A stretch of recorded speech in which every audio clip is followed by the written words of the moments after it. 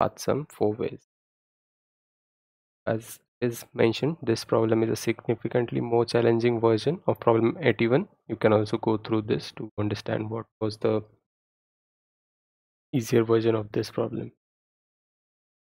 In the 5 by 5 matrix, well, path sum from top left, bottom right, left, right, up, and down is stated in bold equal to 97.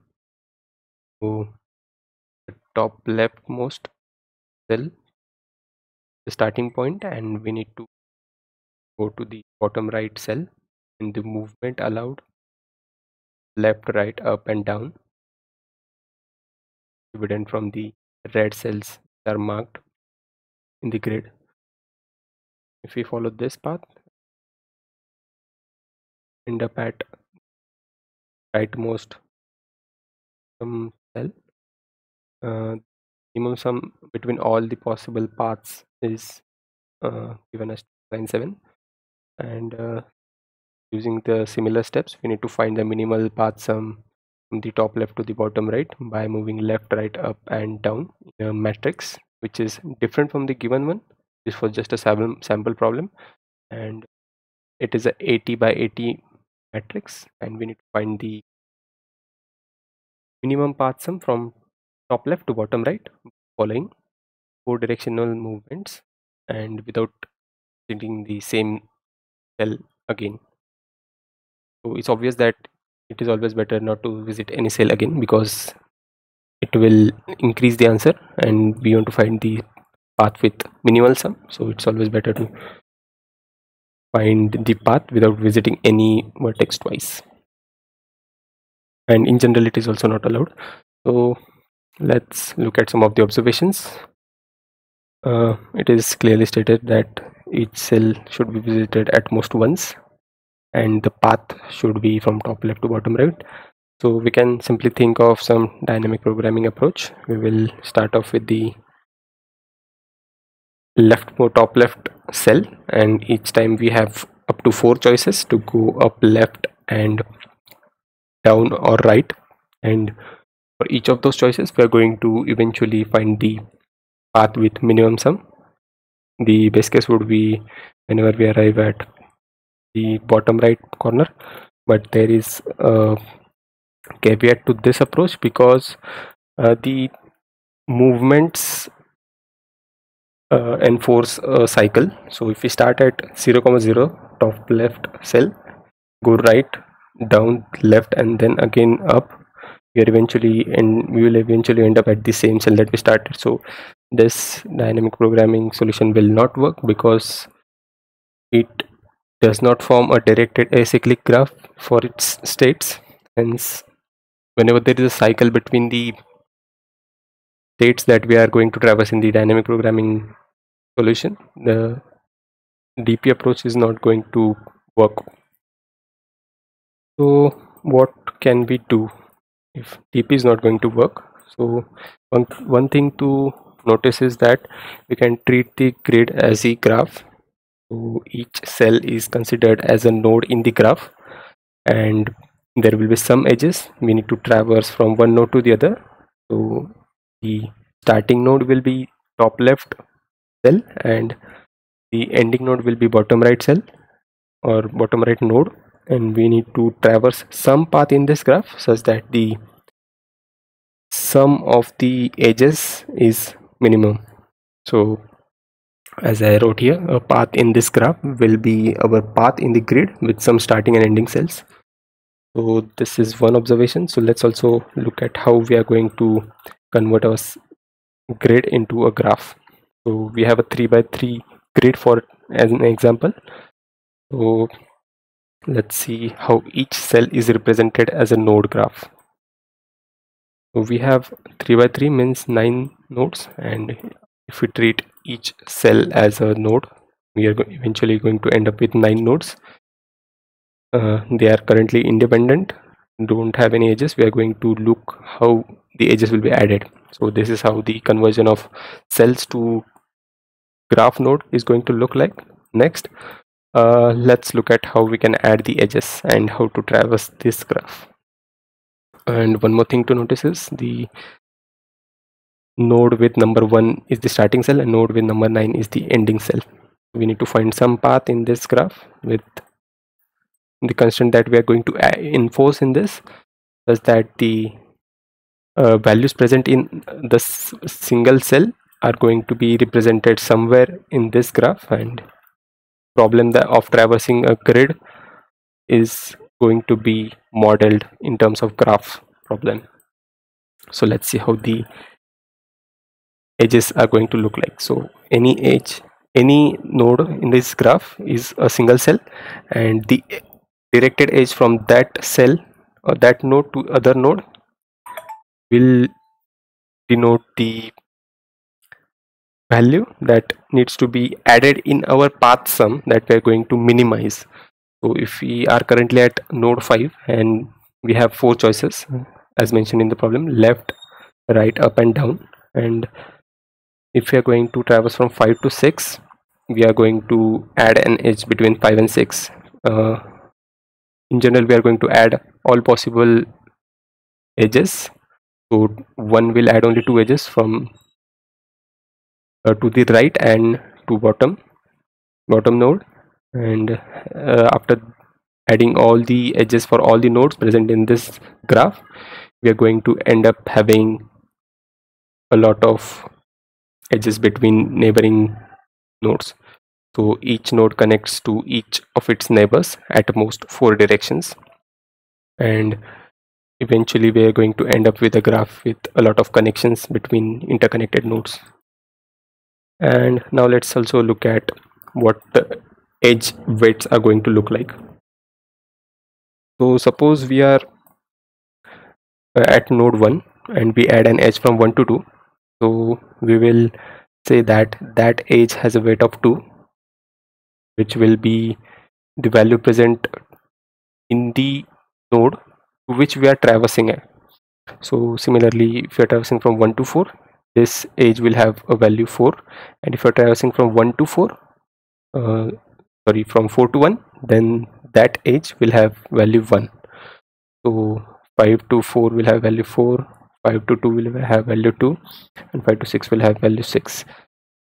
And this is not directly the value 6, but the value in the cell of the matrix which this node belongs to.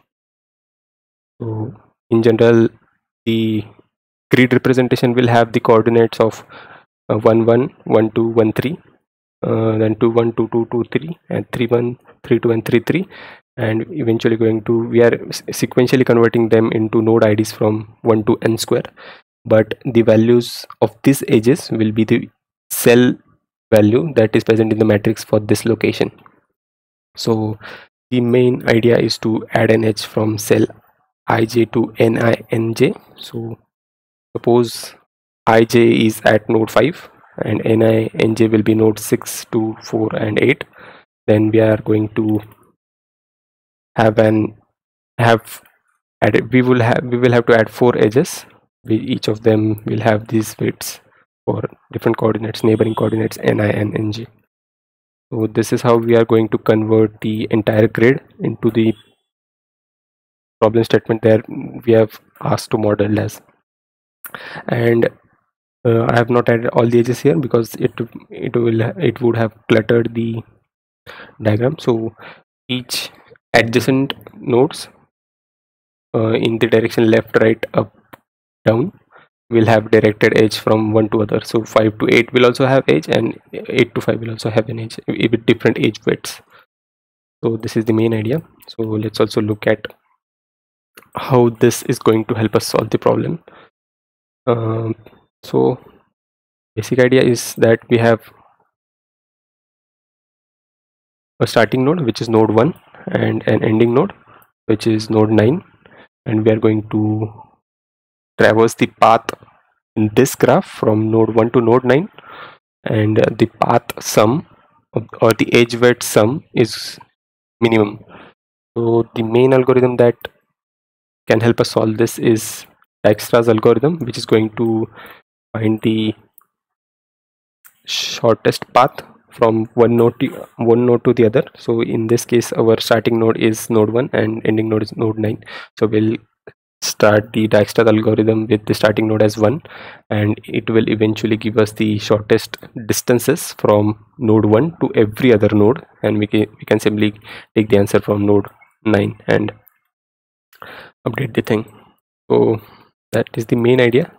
Create the graph, add the edge weights accordingly, and run Dijkstra's algorithm from starting node and find the minimum distance from starting node to the ending node. Let's also have one more observation, which is, so let's say we have constructed this graph. For now, let's assume that other edges don't exist, so that we can see what path is to be considered. So if we start at node 1 and if we traverse this path from 1 to 2, 2 to 3, 3 to 6 and 6 to 9, we'll have a path sum as 2 plus 3 plus 6 plus 9, and we can see that this path sum has accounted 2 in its sum, 3 in its sum, 6 in its sum and 9 in its sum, but it hasn't accounted 1 in its sum, which is expected in the question. So as you can see, if we add edges from any starting to the neighboring node, then the starting node is not considered. So what we can do is, we can know this for now because it will eventually be considered in all possible sums. So we can find out the answer that is written by Dijkstra's algorithm for ending node as 9, and we can add the value for the starting cell after the value that is written from the Dijkstra's function. So as I mentioned, Dijkstra's algorithm will give us the length of the shortest path in this graph, excluding the starting cell. So we can account to that in separately and print the answer, because this will be added in everything. So subtracting this from all possible choices and then adding it won't affect the sum that we are minimizing in general. So that is one casework that needs to be handled. Next, let's look at time complexity. They have given us a graph of 80 nodes. So we have n equals to 80 nodes, and we are going to add up to 4n edges in this graph, because each node will have at most 4 neighbors. The uppermost row will have 2 or 3 neighbors, similar to the boundary nodes, but the middle ones will have up to 4 neighbors. So I have assumed that we have up to 4n edges, and the Dijkstra's algorithm runs in time complexity m log n. Hence the total time complexity to solve this will be of m log n. You can substitute the values and check for that, but it is essentially pretty fast. Yeah, so this is all about it. We can also go through the solution once again to understand it in brief. We notice that dynamic programming cannot be applied because there is a cycle in the recurrence state that we are going to visit one after the other. Hence, we scrap the dynamic programming approach. We model the grid as a graph.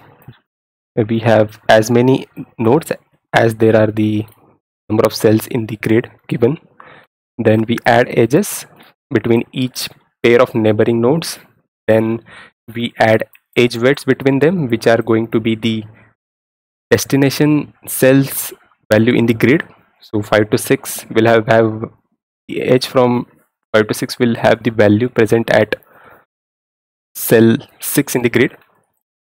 And then we run the Dijkstra's algorithm from the starting node, and it is going to return us the shortest path from that source node to all possible nodes. So we can simply grab the values for the ending node, and there was one caveat that we missed, that the starting cell's value was not considered in the path sum. So we'll add it in the answer later and account to it separately, and we also saw that the time complexity to solve this is m log n. So yeah, that's it about this summary. If you have any doubts, do let me know in the comments. I will surely answer to them. Now let's look at the implementation in C++. Yeah, I have defined some constants. 100. This can be at most 80, but to be sure, just I've used 100 nodes. Then we have G, which is the adjacency list for weighted graphs. So whenever we have weighted graphs, so we have a G of I denoting the adjacency list for the ith node or node named I. And the adjacency list is a vector of pairs. The first one is the node to which we are going, and the second one is the weight of that edge that we are going. So I to j will have a weight of the second parameter that is present in this pair. This matrix is the input matrix that is given to us. Then we have number of nodes, which is 80. Then dx and dy are going to represent the directions that we are going to move to from current cell. So as you can see, whenever we move downwards, the x coordinate increases, y coordinate remains same. We move upward, x coordinate decreases, y remains same. And similarly for left and right, you can determine from this. Then I have also declared a function boolean inside, which is going to return true if that coordinate lies in the cell boundaries. Then I have this function to convert cell coordinates ij into a singular value that we saw in this. So as we saw here, converted the cell coordinates 0, 1 to 2 and so on for all the cells. So the function that is going to convert or give us the node number for a particular coordinate of this cell is this function. So what it essentially does is, let's say we want to find out the node for this, and it is currently at jth column. So it has counted this many nodes or this many number of nodes in the current row, and previously it will have I minus row in them, and for each of them it will have n columns. So for the previous I minus 1 rows, it will have this many edges or this many nodes or sequence from 1 to that number, and we are going to add the value from the current row's starting number to the ending number, so that we are going to arrive at this formula. So in the implementation I've used one best indexing, so you can change the implementation accordingly. So essentially we are simply changing the nodes or cells value to a single variable form instead of considering the coordinates as xi or xj or xi and y. We are simply assigning a unique number to all the nodes. That is the function. We'll go through this Dijkstra afterwards. Essentially we have 80 nodes. We are going to input them from the standard input. I have transformed the input, which was comma separated earlier.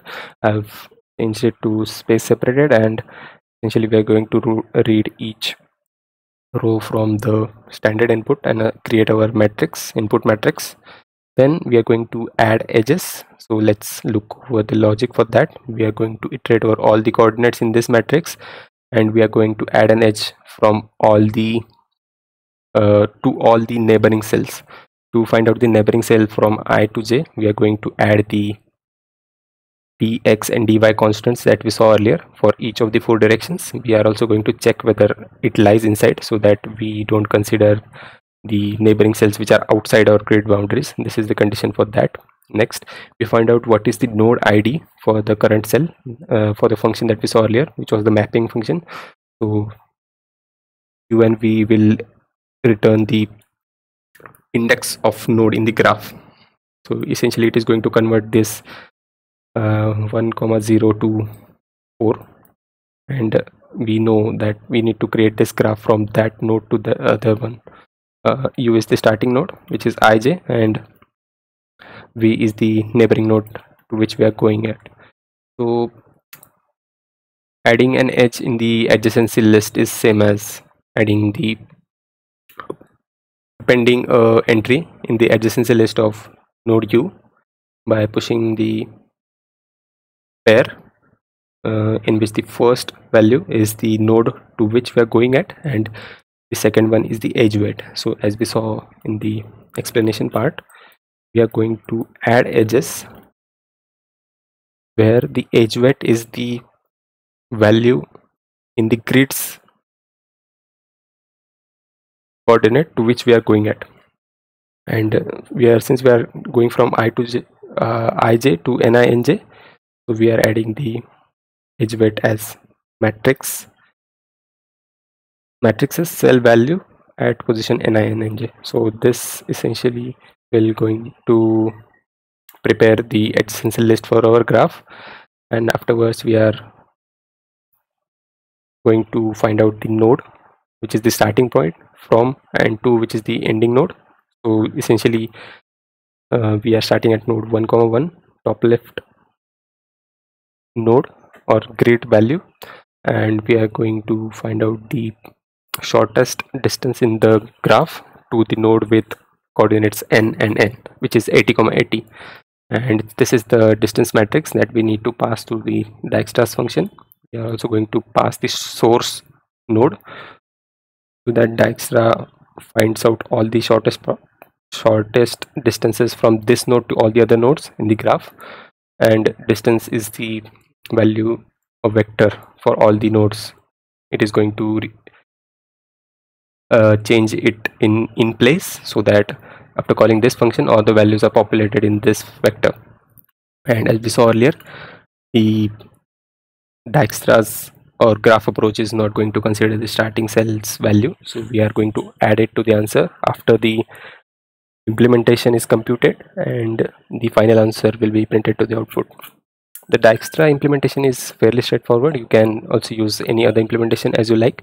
So S is the starting cell, source vertex, and D is the distance vector to be updated in place. That is why it is taken as a reference. The starting cell's distance will be 0, and we have usually use a priority queue, and we are going to start with the starting node with the distance 0. The first value is going to denote the shortest distance from source to the node that we are currently at, or any node that is present in this queue. And each time what we are going to do is take out the smallest node with the smallest value in this queue and update its neighbors. And this is the main logic for Dijkstra's algorithm. You can go through this in general, which is out of the scope for this video. So that's what that is going to give us the solution for this problem. I hope this is clear. It was a pretty challenging problem if you haven't studied graphs earlier, but I hope it was educational for you, and see you next time. Thank you.